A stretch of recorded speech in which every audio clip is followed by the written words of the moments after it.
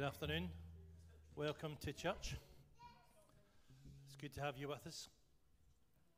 If you're watching online, good to have you there as well. We're going to sing the first song that comes up on the screen, The Greatest Day in History. Death is beaten. You have won the day. So if you're able to stand, then please do so. If you want to sit, that's okay. But let's sing this song today.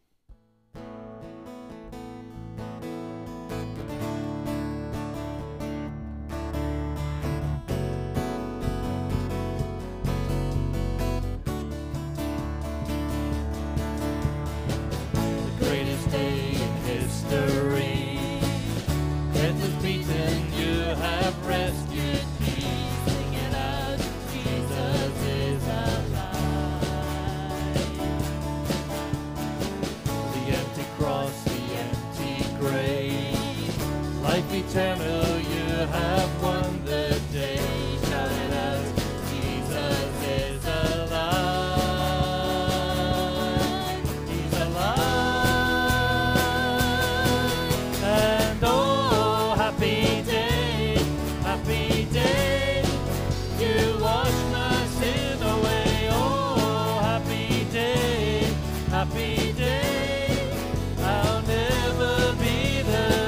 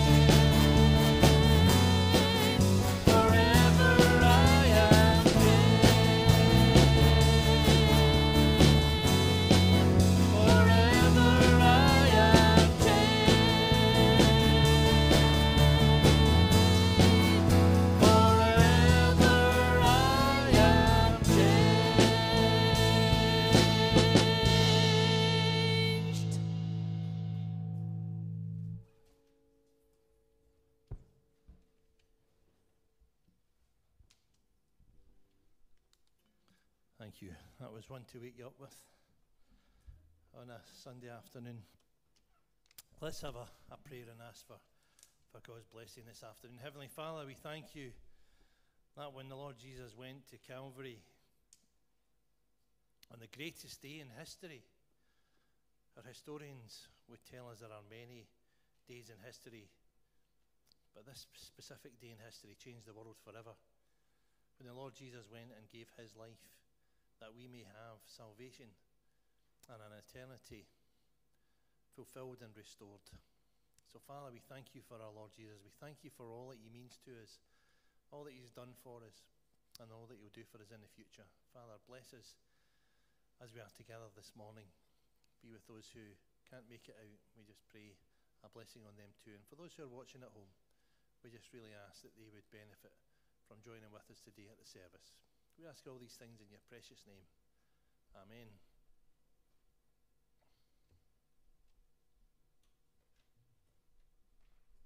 Now we're going to do something slightly differently this week. And instead of a video, we're going to do a quiz, because we like change. So let's have a light bulb moment. So we've got 2, 4, 5 there, far too many this side. So the middle and the right hand side, you can join sides, and the really intelligent people over here can fight for yourselves. Okay, so a light bulb moment. I have a very glamorous assistant, and like all good quizzes, there is a prize. Now, it's not a holiday in the Bahamas for 3 weeks, all expenses paid. You will enjoy a packet of Haribos. So, you want them to join you? That would be an advantage? Yes, it would. Okay, so I will need to have 360-degree peripheral vision. Okay, so let's get our thinking caps on. And as a famous Belgian detective said, it is the brain, the little grey cells on which we must rely. So I want you to use your little grey cells.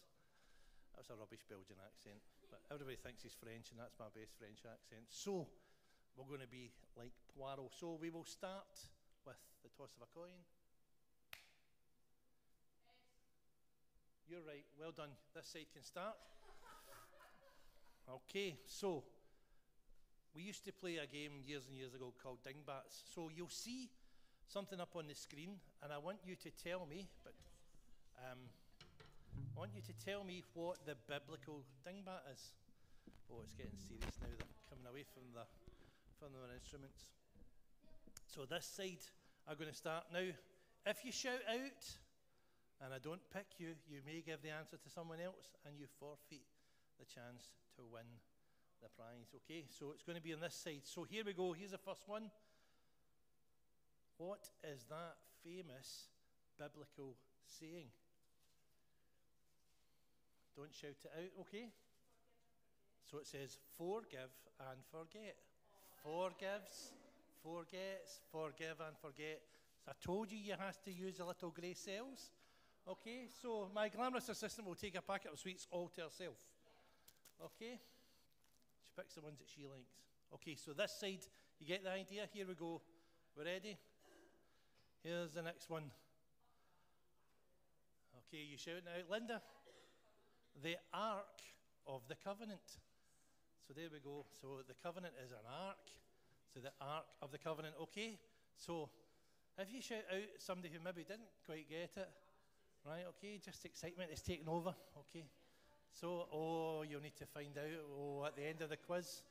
I've made them particularly easy, I thought. Okay, this side. Okay. Oh, okay, Lynn. The coat of many colours. So, we went to see Joseph during the week in the Kings, and he had his coat of many colours. That's the story of Joseph, and it was fantastic. And I'm very grateful to my children for suggesting that we should all go, because it was a great night. Okay, this side again, here we go. Now this is what a lot of people sometimes... Okay, Iwan, you put your hand up? Woe to me is not quite the right answer. That's not... Oh, now, if it was on catchphrase, I would be handing it over to somebody else and you'd be frozen out. Oh... Woe, Lynn, are you going? Woe is me. Woe equals me, so woe is me. I thought this was quite easy, but yeah, we're making it sound particularly hard, okay? So, we'll go back to this side for your next question. Okay? Okay, shh, okay. Esther? High priest. There we go, so... That was, there we go. Now, I can't remember what order I put them in, right? So, please don't challenge me to say that that's easier ones than us, right? Okay. Okay. Now, I need to get it specifically, Graham. The parting of the Red Sea. There we are. Good. That's this side got one packet. Okay. So that was your side. So back to this side. Here we go. Oh, okay. Ruth, have you got your hand up to answer?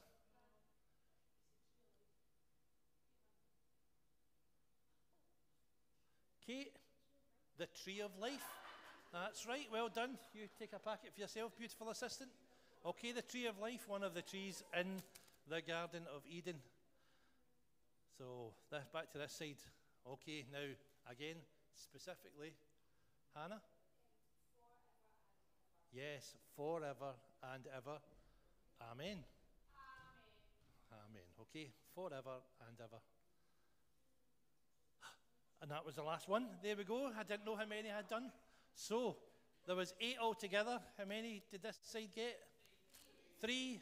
So that means that this side must have got 5. So, this side are the winners. Okay. So, as I said, I thought they were quite easy. I might have to scrutinise what ones I give you for the next time we do it. Just something a wee bit different than what we've done in the past. We might have a video next week. We might have another go at it next week. So thank you for participating, everybody. I could see the joy in people's faces there. It was quite intense there, actually, for joining in. So thank you, everybody, for doing that. We're going to sing a few more songs. The next one, Rejoice, Rejoice, Christ is in you, the hope of glory in our hearts. As I said, you were smiling when we were playing that quiz, and let's hope you can smile as we sing the rest of the songs. Rejoice, rejoice, Christ is in you.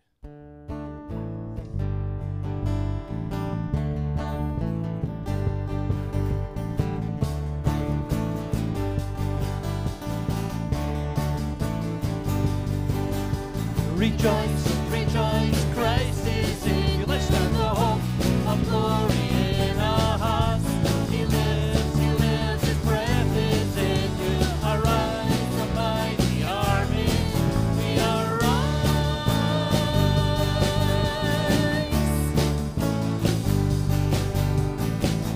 Now is the time for us to march upon the land into our hands. He will give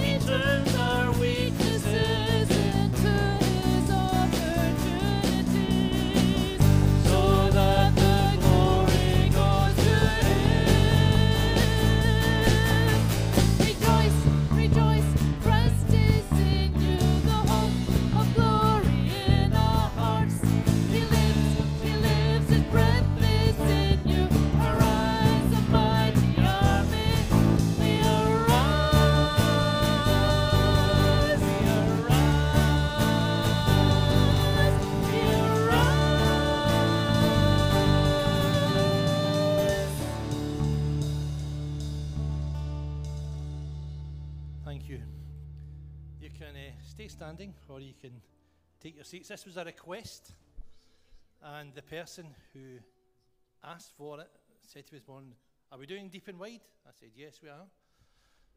So, if you're standing, you need to do the actions. Okay? So, deep. Okay? If you don't know what the actions are, then my glamorous assistant will show you what the actions are. Deep, deep and wide. Come on, Kate. Deep and wide. There's a fountain flowing deep and wide. Hallelujah. For it's deep and wide. Deep and wide. There's a fountain flowing deep and wide. So plunge right in. Lose your sin. There's a fountain flowing deep and wide. Hallelujah. So plunge right in. Lose your sin. There's a fountain flowing deep and wide. Okay, so we may just do those two verses because sometimes when I take the words out, I get it wrong. So I don't want to embarrass myself. So let's try it. We'll do it slow. We'll do them both through twice, and we'll speed it up the second time.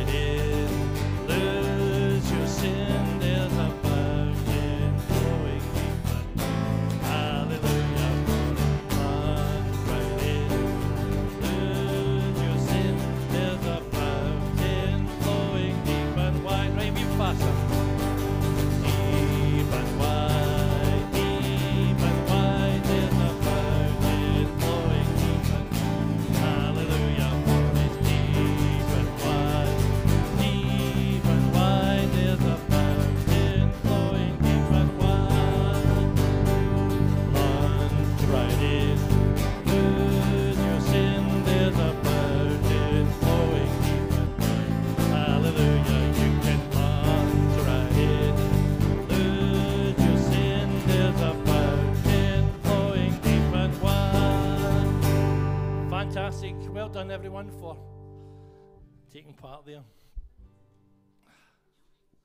Last one, and then boys and girls can go next door and downstairs. Light of the world, you step down into darkness. Open my eyes, let me see.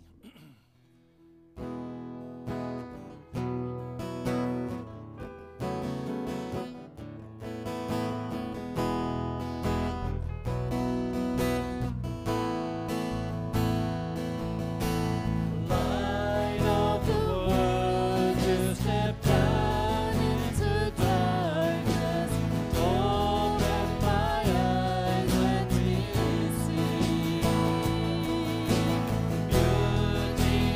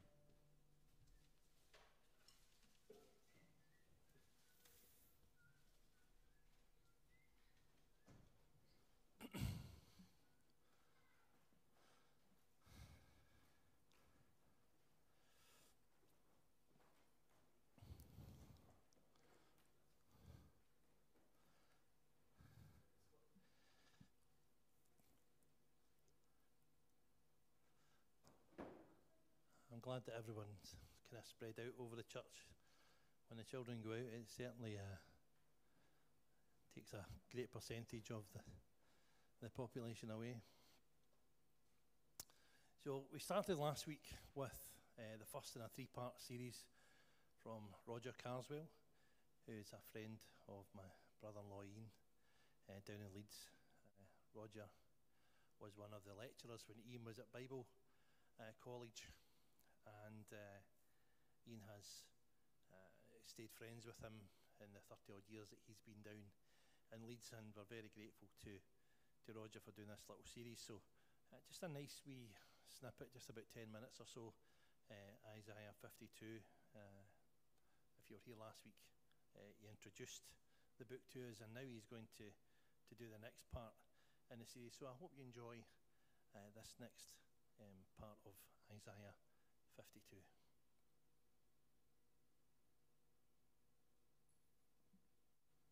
We're looking together at a marvellous passage in the Bible, written 700 years before Jesus was born by the prophet Isaiah. God is wanting us to understand that the Lord Jesus Christ, who's come into the world, has come as the suffering servant. He's come to die in our place. And God is so keen that humanity should not miss what the Lord Jesus Christ has done. Throughout the centuries before Christ came, God is giving clear indications. He's giving pictures, we call them types, and prophecies, and we've got these prophets speaking about Christ. Now, here Isaiah is telling us in detail about how the suffering servant is dying in our place. He's paying for our sin. Last time we looked at the servant being presented. That's Isaiah 52 verses 13 to 15. And then the servant profaned. That's Isaiah 53 verses 1 to 3. Now we're going to look at the servant punished. Let's look at verses 4 and 6, the next stanza. Surely he has borne our griefs and carried our sorrows, yet we esteemed him stricken, smitten by God and afflicted. But he was wounded for our transgressions, he was bruised for our iniquities. The chastisement for our peace was upon him, and by his stripes we are healed. All we like sheep have gone astray. We've turned everyone to his own way, and the Lord has laid on him the iniquity of us all. It's a passage, isn't it, that's so powerful because you get an accumulation of suffering, all sort of crowded into these three verses. We read about his grief, his sorrows. We read that he's wounded. We read that he's bruised. We read that he's smitten. We read about the chastisement that comes upon him. We read about the stripes that he suffered. But the deepest suffering of all is not physical. The deepest suffering is that our sin was laid on Jesus. The sin of the world from the beginning of time to the end of time, God scooped up and sort of focused and forced and funneled on the Lord Jesus Christ. He's there like a magnet, attracting everything which is opposite and contrary to him as he carries our sin and pays the penalty for our wrongdoing. He is punished so that we could be forgiven and set free. It's the most wonderful thing that our sin was laid on Jesus, and the moment we ask him to forgive us, ask the risen, living Jesus to forgive us, Jesus' righteousness is transferred to us, so we become covered, clothed, if you want, in the goodness of Jesus. His goodness is credited to our account as he pays our debt and takes and carries our sin. Now, of course, at the heart of Israel's religious system until the time of the Lord Jesus Christ was the idea of sacrifice, a substitute sacrifice. An innocent animal, say a lamb, would be sacrificed, dying in place of the guilty sinner. So the guilty sinner would lay, say, his hand on the head of the lamb that then would die. And it was as if his guilt was transferred to the innocent little lamb. It died, and this person went away forgiven. But any thinking Israelite would think, how can a lamb take away my sin? Well, of course, every lamb sacrifice throughout the centuries was looking forward to the fact that Jesus would come as the Lamb of God who would die in our place and would take on himself the sin of the world. We read about the Lord Jesus Christ here being wounded. He's wounded as one who is sort of pierced by a sharp sword. But we read about him as well being bruised. He's bruised as one would be if one was being stoned to death.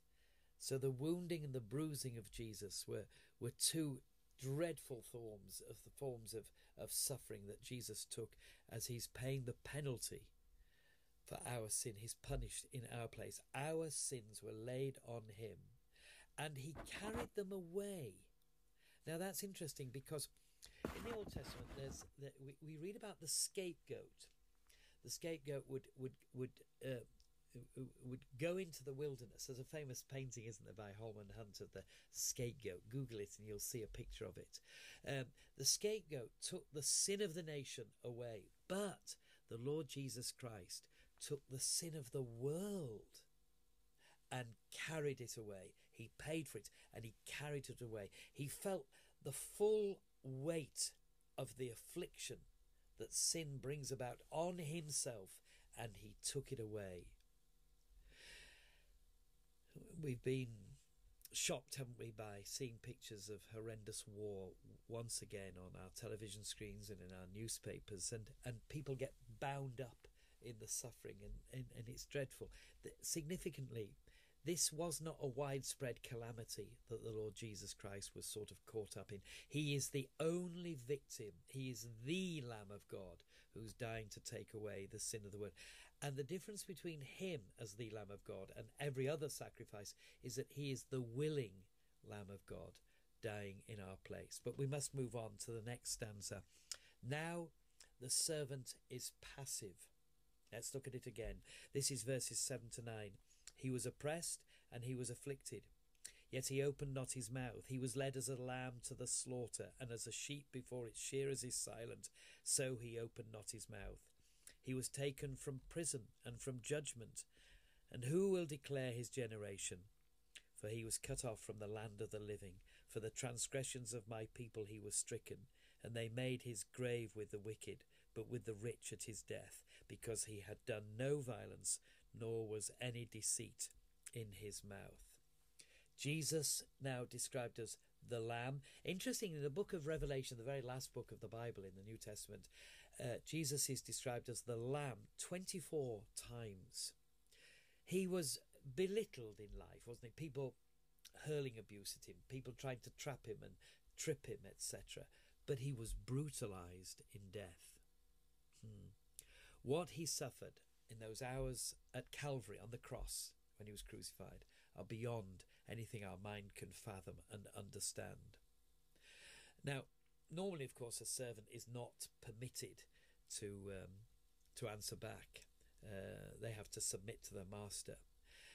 And significantly, in the sufferings of the Lord Jesus Christ, he only spoke when silence would have been taken to disown his kingship.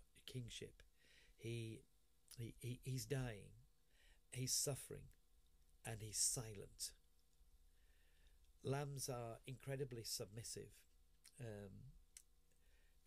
In Kettlewell in the Yorkshire Dales about 2-3 years ago, there was a horrible picture in the local newspaper of some cruel young, I don't know whether they were shepherds or what, but they'd taken a couple of sheep and they'd suspended them on a branch of a tree, and they were just beating them to death.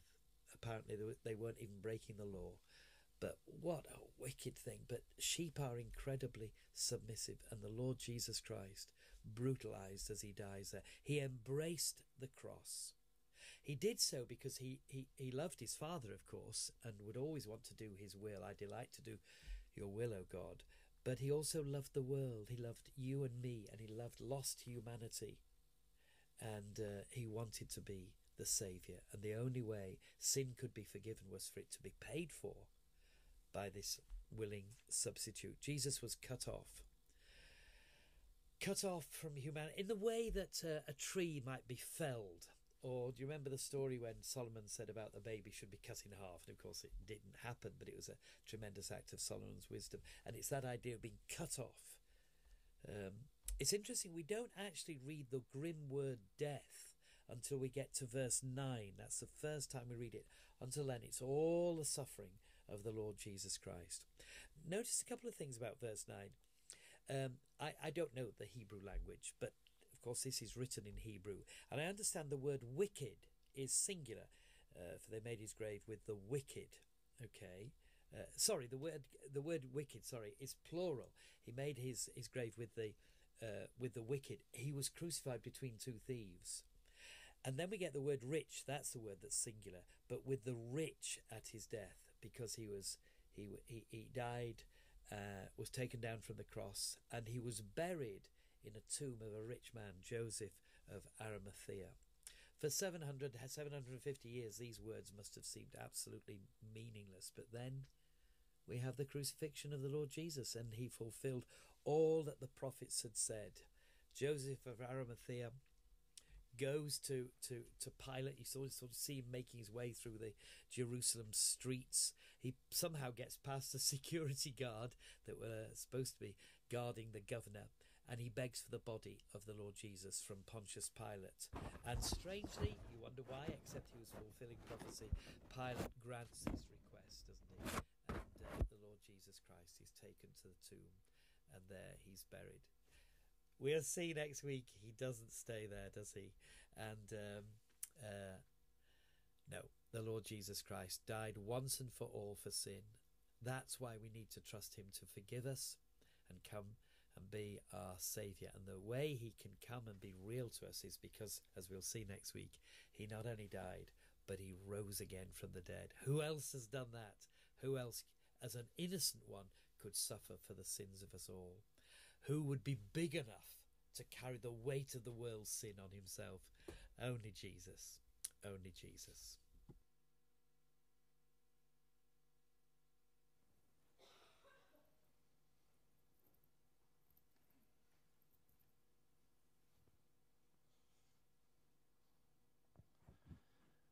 We're grateful to Roger for that little insight.